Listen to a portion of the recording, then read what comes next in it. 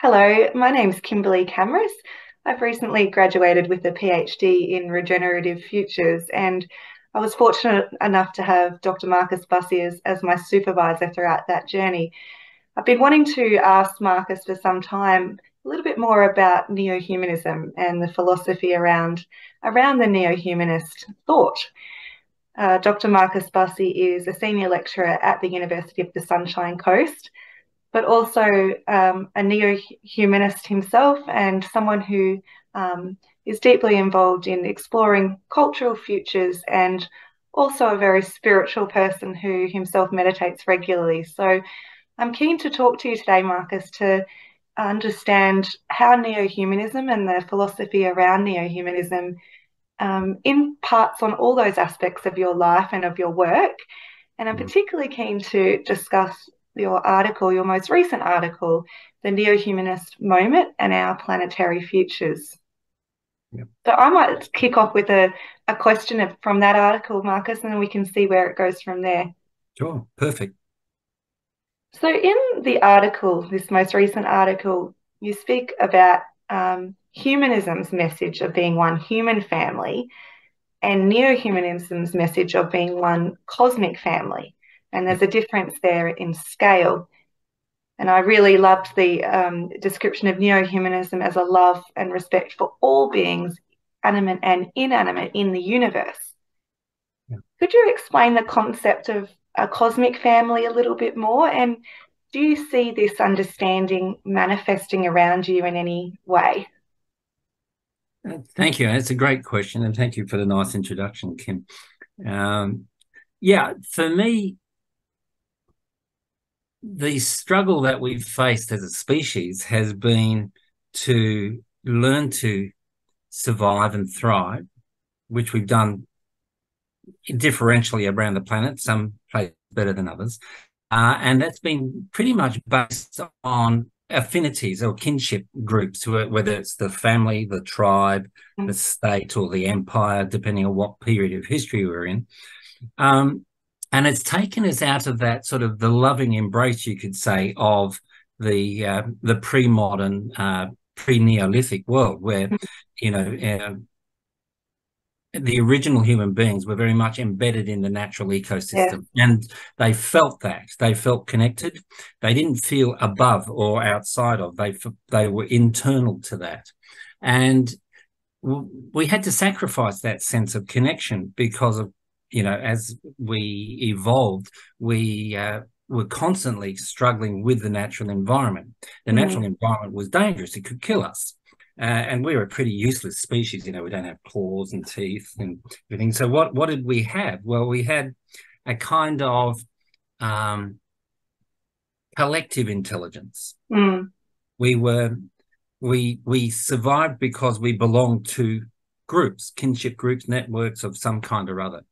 And that reminds me that, Margaret Mead was asked, well, how do we know when civilization started? And she said, it's when we get the first archaeological evidence of really bad injuries that have healed, really bad broken bones and so on Yeah, that have healed, which means, of course, that for maybe many months, that individual hominid, even before human Homo sapiens, was cared for by yes, the group. And so that care indicates something very special happening in the evolution of the human species. But at the same time, we had to basically dominate the world around us. Ultimately, we had to break free from that. But what's happening now? We've reached a point in our civilization, industrial civilization, where we are so disconnected from the planetary ecological systems that everything becomes a utility, something that we can resource, that we can draw on. yes, And it's also something we have to manage. We have to manage everything, large groups of people we have to manage. So we have states, laws, infrastructure, the whole story. And everything else gets lost. So the scale of humanism, which was, a wonderful intellectual movement from, the last 500 years, still continue that trajectory of human exceptionalism. We're facing something very different with, the planetary conditions. There's a massive awareness amongst, lots of people, not just in the West, but everywhere, that something is fundamentally wrong and that we've lost something. We're now starting to wake up to the fact we've lost relational connection. Even in cities where there's so many people, we often are alienated, and that leads to mental illness and so on. It also leads to, increased levels of violence. And the violence is not just against one another, it's also against the planet. So for me, the neo-humanist takes the concept of humanism of we're one family, which you articulated beautifully just before. We are now having to say, okay, humanism has raised our awareness of the commitment to every human being on the planet being within the group. It's still a project that's not realized. We've still got massive, imbalances there. But there's another level of consciousness awareness coming now that is saying, and it's not just coming from my corner of the world, the neo-humanist corner of the world, it's coming all over the place, that we belong to this entire creation and that we have responsibilities as, technologically advanced species. We have responsibilities to that greater than usness. And that takes us out of our small little pocket, but it also means we can become more aware of how do I live in my small, unique context. Each of us has a responsibility to live well in terms of equity and justice, inclusivity, self-love. We have to be able to care for ourselves in order that we can care for others. And that leads to, how do we teach? How do we run our societies? What are our laws? How do I relate to the person next door? But not just that. How do I relate to the trees and to the air and to the earth and so on? There is a kind of logic to neo-humanism that extends the logic of humanism, that we are relationally enmeshed. And that relationships, well, what are they? That if we don't have them, we are isolated, lonely, we grieve as an individual. Relationships are actually, and this is where the spirituality stuff comes in, it's about love. It's about being authentically able to love, not in that grasping, manipulative sense of romantic, European love. It's about being able to love as a form of care, but also as a spiritual practice. So for me, it goes into everything. There's nothing that you can't, it doesn't get touched, should I say. There's nothing that doesn't get touched by that deep awareness of family. It's family, it's familial. But, I have family with the sun and the stars and the moon, just as much as microbes, what do we call them? Quarks, and, going right down to the smallest as well. We're just sort of enmeshed in this. It's interesting because it obviously aligns quite beautifully with these ideas of regenerative futures and regenerative thinking, that solving the planetary crisis that we're in won't be possible with the same worldviews and stories that we tell ourselves that have created the issues that we're experiencing. Yep. And fundamentally involving a complete shift to understand that we're not separate from nature, but, neo-humanism taking that one step further to not just include nature, but also all of the cosmic entities that potentially surround us. So I think that's a nice segue into a question around, as a futurist or as people who are, integrating futures thinking and futures methods into our work, into our thinking, how can we integrate this concept of a cosmic family, and why is it even important to do so? And I think you've touched on some of the reasons why, but I think that mindset or those ideas put a different onus on what our actions in the present are, and what our sort of images of the future could be as well. So I'd love you to expand on that a little bit too, Marcus, if you can. Sure. I think one of the key things about being more aware, just more aware, whether it's, more aware of the systems that we're part of in terms of socio-ecological systems or, medical systems, in education. I mean, we're in parts of systems. Systems are everywhere. To be more aware is the first step. That doesn't mean to become paranoid. It doesn't mean to be, like conspiracy theory paranoia. It doesn't mean to become cynical. I know that those rich people are, doing that, or the government's going to let us down, or, the industrialists or the system, and everybody's selfish. Not that kind of negative stuff. It's to see that the awareness is also the awareness that we are part of bigger stories, which we can never really see because we're swimming in them. We're in, it's kind of like, does the fish, know it's wet or in water? But this awareness is the awareness of, it's a heart awareness. It's not just an intellectual awareness. There are plenty of clever people around who can do all the, the analyses we need, but they're still often caught in small circles. It's kind of like, I'm a discipline. My discipline is marine biology, and that's what I do. And I know that, these social systems are affecting those ecosystems, but it's like this. And I think for me, whatever we want to call it, I'm calling it neo-humanism. And in that article, I say why. It's because, it's been the vehicle for me over nearly 40 years now of thinking within a certain cultural, intellectual, civilizational, intellectual, whatever we want to call it, context. But your question is, what can we do? And I think, it's just to start off appreciating. It's to catch ourselves when our hope is leaking out because we're feeling powerless.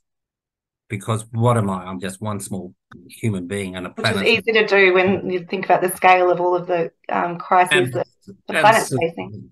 Absolutely. So to me, part of this then is, academically, you would say it's ontological. It's the kind of stories that we tell ourselves. What does it mean to be at this point in our planetary evolution? It's not just human evolution where everything is going here, which is what evolution does. And, I really think that there are points where we have steady state, and then there are those galloping points, which, what's his name? Stephen Jay Gould used to talk about, and we're at one of those points. We're at a threshold. And, we've seen, I'm a historian as well, so I've seen that the past can, societies hit a threshold, everything goes wrong. They either transcend it in some way or they fall back. We don't know which way, what's going to happen for us yet. Absolutely. I think it was interesting in your article, Marcus, too, there's this discussion about global citizenship or being a global citizen. And I was wondering, as you're talking then, what do you think about the concept of being a universal citizen, or expanding that idea of global citizenship to incorporate some of those neo-humanist ideas? Thanks for that. To me, that's the, we talk about the hidden curriculum. If you did education, so you'd remember that. That's my hidden curriculum, is that, the global, getting most people to think at the global level is hard enough.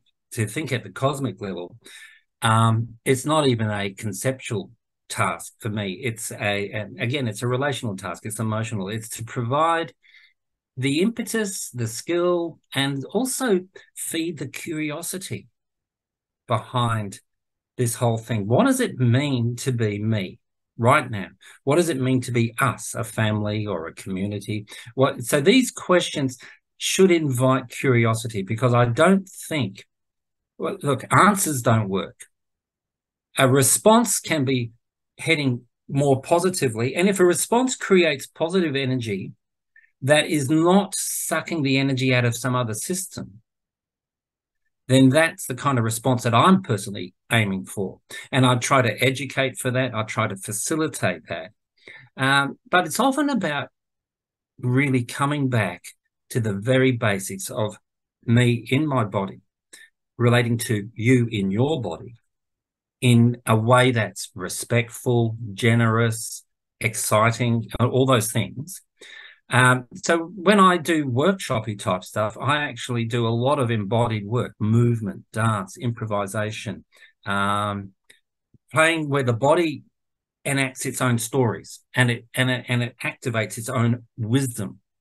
That wisdom is not something that, Socrates sitting around going like that. It's, that's a kind of wisdom, but if it's the head up, it's very shallow, and it's more likely to see us caught in systems already. Like you said, the system, we trying to solve the problem with the logic of the system that we're within, is never going to work. We need somehow to discover keys to alternative futures, and also to read alternative presence into our present. It's interesting too, because it reminds me a little bit of this discussion between sustainability and regeneration. It's not a zero-sum game. It's not saying sustainability is bad, regeneration is good. It's not saying humanism is bad, neohumanism is good, or global citizenship is bad and universal citizenship is good. It's about saying that can we stretch the idea of what's aspirational, what's possible, or beyond some of the concepts that we may have previously utilised. So I think that's a really beautiful way of putting it.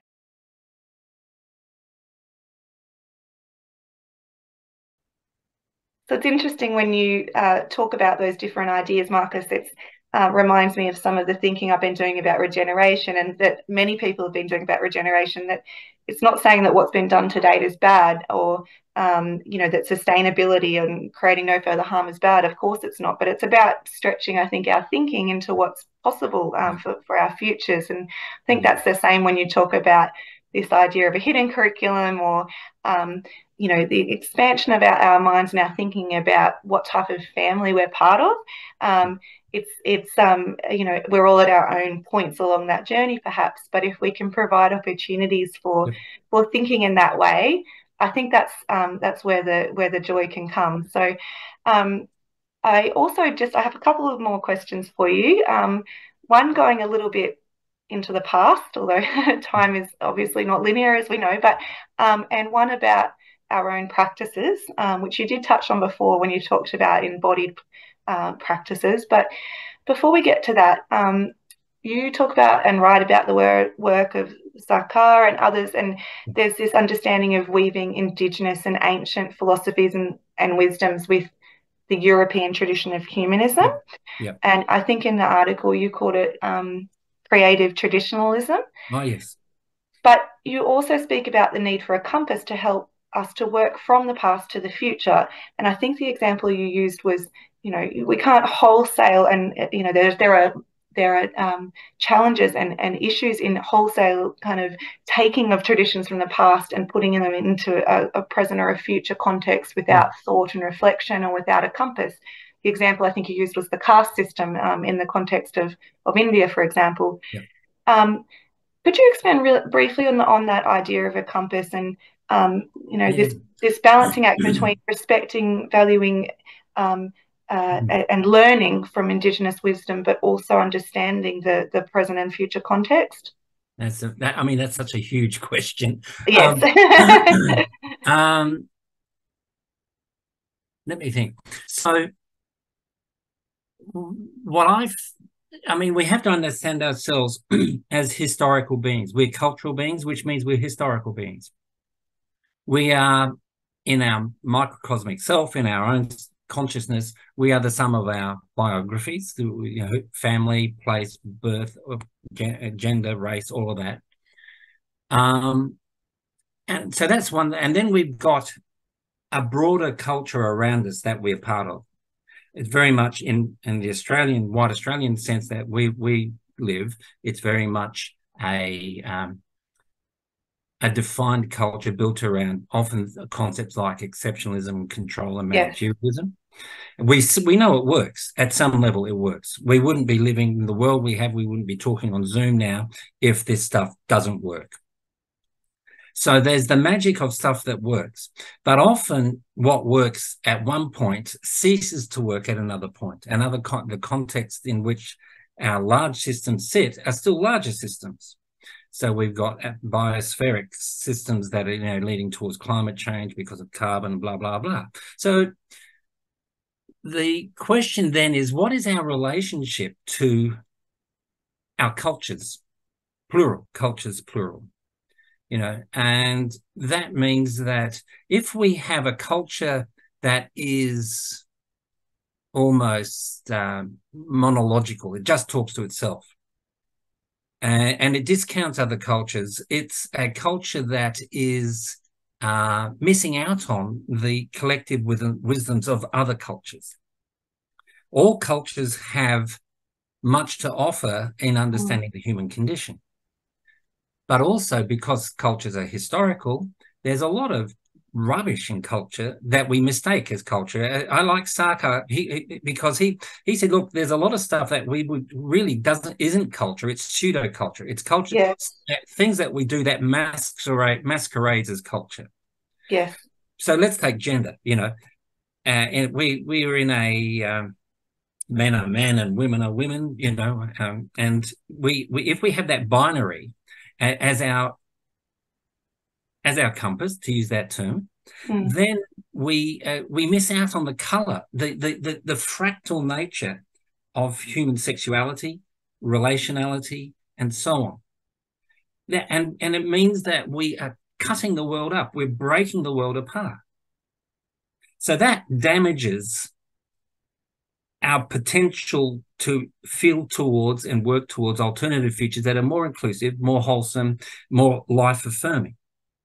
So that siloed worldview that's embedded, and we can't even think outside that. So when I use the term creative traditionalism, I know I'm walking on, I'm playing with the double-edged sword.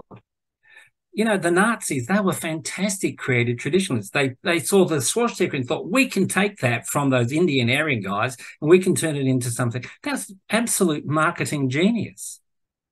But it damages the swastika, which is a beautiful symbol. It's like a Christian cross or, the Om symbol. It's these are parts of the human cultural cache that we have that affirms all the wonderful things that make us human, but they damaged it. So credit can be negative, but for me it's more like, if I can be aware of my own culture, my own traditions, and I can see those elements that are life-affirming, that are relational, this is where the compass comes in. The compass from a neo-humanist perspective is those things that help me step beyond my current limiting barriers of psychology and experience and so on, and embrace something new and take it in and love it and be curious about it.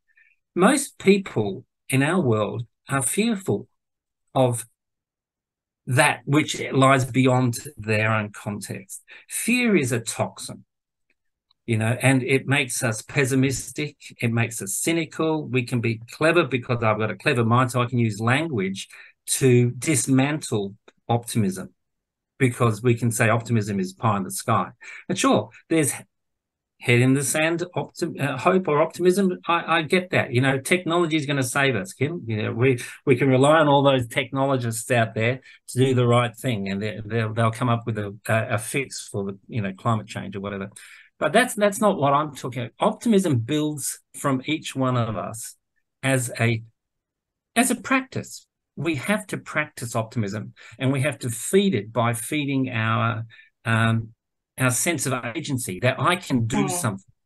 Even if it's just growing some veggies in the garden, or helping the people next door who maybe have some problem going on. And this, of course, is, people have always helped people next door. Sometimes they've also killed them.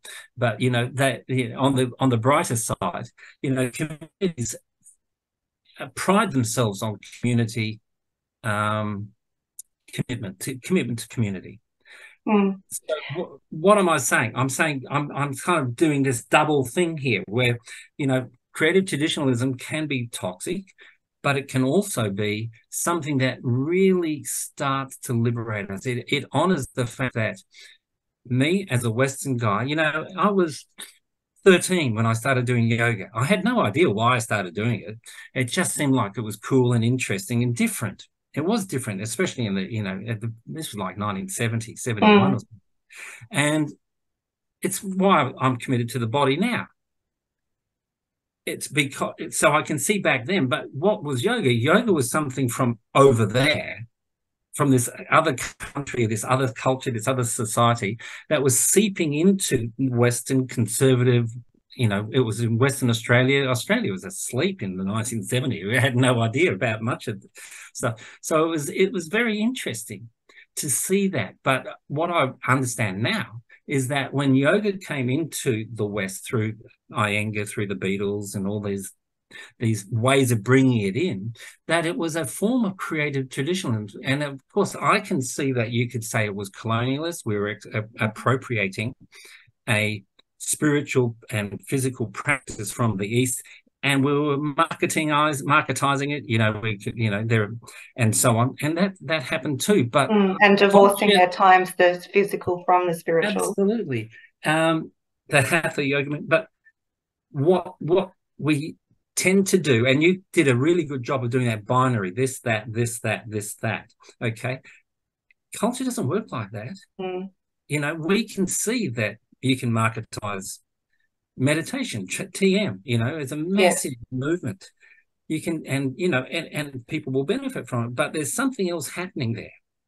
And it's often in the corners of cultural creation that we don't specifically identify, that we can see the best elements of creativity at work. I'm always reading stuff, as you know, and reading this book, Rick Rubin's book, The Creative Act.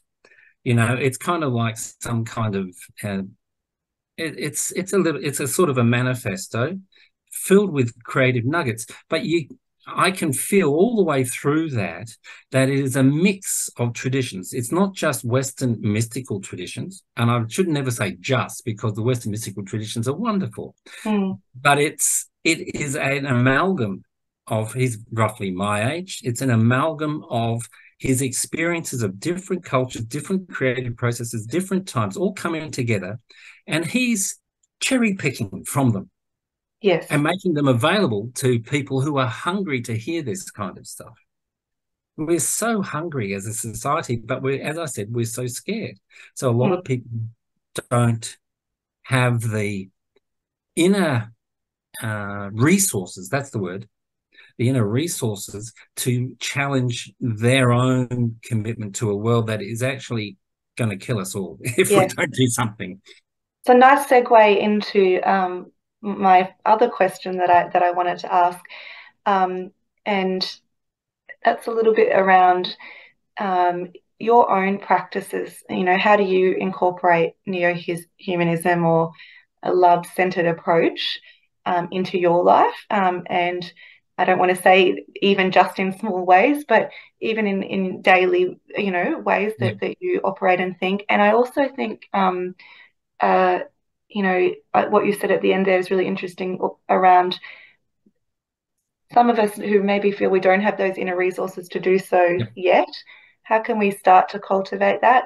Just before I let you answer, I think, as you know, we've been working with others recently on rituals and the power of rituals, and the fact that things that seem, these conversations are massive. Obviously, we're talking about the universe and the planet, but also, what I think I've learned over the last few years in my studies is that that's all really important, but ultimately this idea of internal regeneration and internal love and working on ourselves is part of that. So that's a long-winded way of asking, can you share, are you happy to share some of the practices that you incorporate into your life, and also maybe reflect on some of the thinking that we've been doing and you've been doing for some time, I know, around ritual?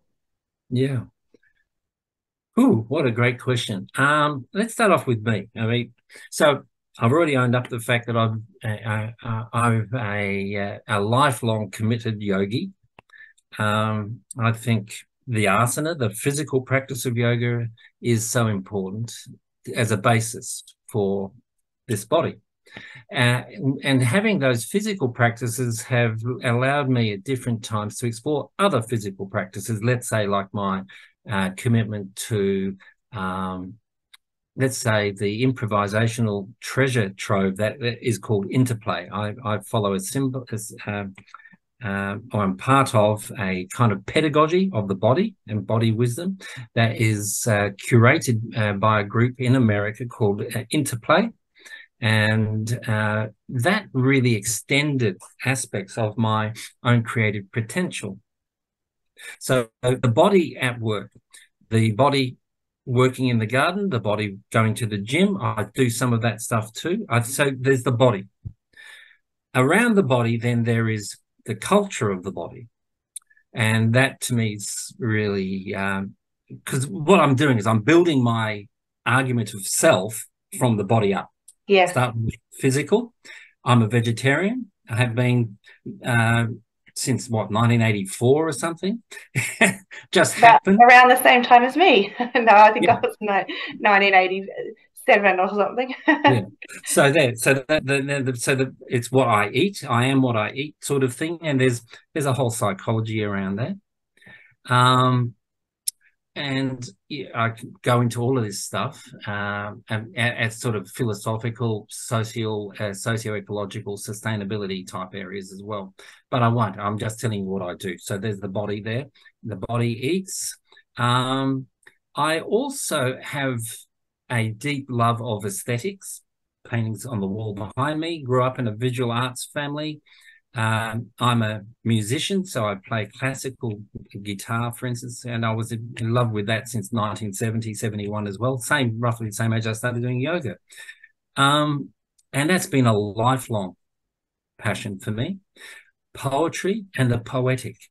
Oh, one of the things that we often don't do is that language is, because of the computer, but because of the way we teach as well, has become very transactional, very functional. You go and read a cookbook to learn how to cook a pavlova or something. So we use language that way. But to me, and I see this with my own students, is when I ask them about poetry, they glaze over. They become very uncomfortable because poetic requires or instills or calls us to be metaphorical thinkers. Think outside of the physicalities of language in instruction and managing information. So I write poetry. I publish my own poetry. I see poetry as a vehicle to liberate consciousness. Okay, so there's that. I also have a deep love of the stuff beyond the textual. I have a deep love of material culture, and I see how material culture tells us stories about human love of form, human love of texture, human ingenuity. It's just extraordinary, the kind of creative energies that come from it. I've got a fantastic Buddha here, for instance. I can stroke it. It's made out of this beautiful wood. It's a rosewood Buddha, this one. I've got a number of them all along here because I collect things. Because I like touching them. But, so there's my engagement with all of this stuff. It's still kind of physical. Even poetry, when I listen to the sounds of a good voice speaking or reciting, reading poetry. But then what else is there? Well, there's also that underneath everything for me is this concept of yearning. I write about it in the paper that you've just been talking about. To me, yearning is the evolutionary driver. And that probably sounds a little bit airy-fairy, and it probably is in some respects. But when I look at world history, when I look at the kind of intellectual material stuff that I'm working on all the time with students and so on, it comes back to why did people choose to expand? It's always this kind of expanded. It's always the next horizon. What's on the horizon? Why did you or I do a PhD? What madness is that? You know, it's because it's there and it is a possibility, and some part of us is called to explore that next horizon. And of course, once we get to that horizon, things open up. I end up being a teacher at a university. You've got this fantastic job leading the state government's sustainability line for the Olympic Games, right? 2032. And it's because you have done all that groundwork that you were able to explore such an interesting and I think quite important kind of job. So we're always, I think, being called. What happens, though, is, of course, is that we often have our yearning, you could say, I call it a future sense, our yearning sensitivity damaged through social pressures, a judgment, you're weird, you're different, or you're stupid, or because of, you can be yearning in an education system, and both of us have trained teachers, and we can see that education doesn't value yearning; it values information management and control.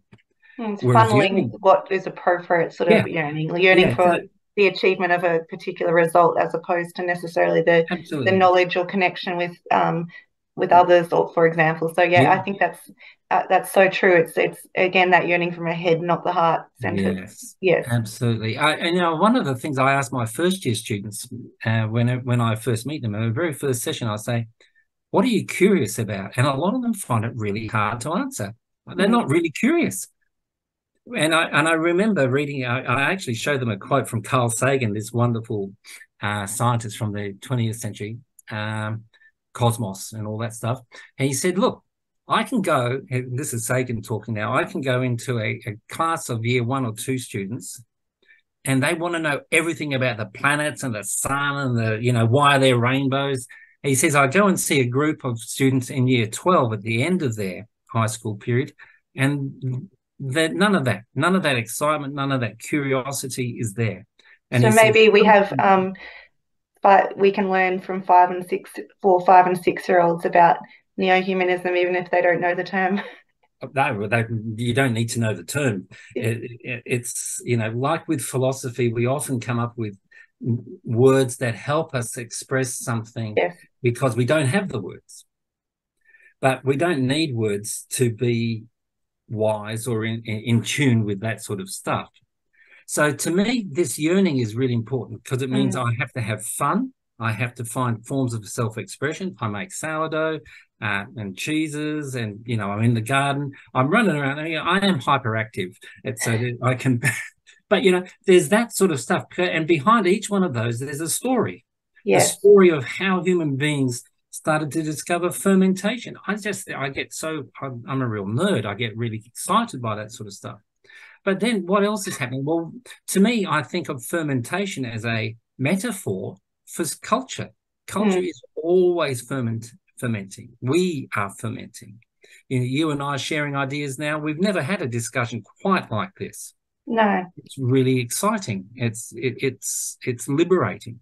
But then something else is happening to that yearning. For me, something from my earliest days, a kind of spiritual calling. There was something saying to me, "Hey, we've got all this material stuff. There's something else there, something that you can't put your finger on. It's culture at some levels, it's story, but there's also a yearning to connect to broader things." And that for me led me ultimately to a form of meditation. It's an Indian system taught by Prabhat Ranjan Sarkar. And I've been doing that now for 37 years or something ridiculous like that. And I do it every day, as you mentioned at the beginning when you introduced me, and I do it twice a day. And it's not like I sit down for hours or I retreat to the mountaintops and caves and stuff, but I do that sort of stuff, and I'm committed to it.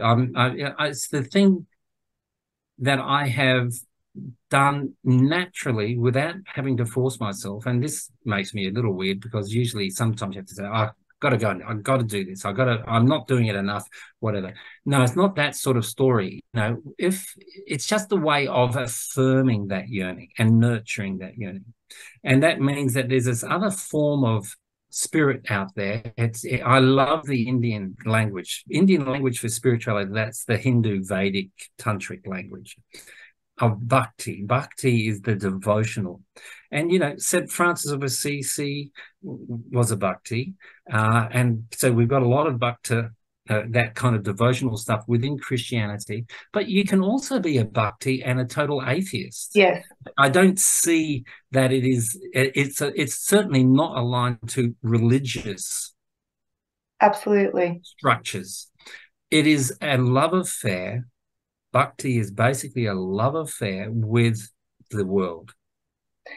And one that doesn't need, I think that it comes back to something you've said to me previously, and I think even we've said today, is that it's not about having the answers or understanding an idea of an absolute truth. It's almost actually about this ongoing questioning and learning and yearning about not only ourselves and the world around us, but the universe as well. Yeah. And, from what you've said there, Marcus, you're doing that not only through your meditative practice and through yoga, but also through your approach to the activities you're doing in your life as well. And I think that that's really beautiful, but also, again, coming back to those ideas about optimism and not being paralyzed by the scale of some of the challenges that we face, societally and planetarily, is that, it's almost like an attitude and this love-centered approach that you can incorporate into life as well. And I think that that does challenge some of maybe the cultural or religious approaches where there's this idea of only one truth, and I think potentially this opening ourselves up to this ongoing process of learning is the key. Yep, absolutely. And if we can't love, we are in trouble. It's that simple to me. And this need to understand everything is an illness. We can't understand a lot of this stuff, but we can experience moments of it. That moment when you walk outside and you see a rainbow, and suddenly you go. And I was just about to say that nature, that's how you get that connection to nature, not necessarily by reading about it. And it's you have to feel that. And I think, you then, when you're in these amazing kind of natural experiences, it actually gives you an understanding of the fact that, and not in a bad way, but of your insignificance, in a good way, in that, that there's the power of the natural world as well. So I agree. I think that's one of those things that has to be felt, which to me, I think it's when we, coming back to the article that you've written and this idea of neo-humanism, I think it's been really interesting to talk to you about how not only, your understanding of what neo-humanism is, and it being a love-centered, essentially a love-centered way of thinking and approaching the world and the universe, but also those ideas of connection, not only to other humans, but to everything. And then the ways that can be, in some ways quite simply incorporated into our lives, I think is really special. So is there anything else that you wanted to add today about neo-humanism, Marcus, before we... Just that it makes sense. In other words, when you take love as a principle of action and being, it means that it actually has its own form of reason. Now, in my educational journey, I've been immersed for a couple of decades in critical theory. I see neo-humanism as a very clear expression of critical theory that's extended because it brings in spirituality, that love quotient. Critical theory is a form of love. There's no doubt about it.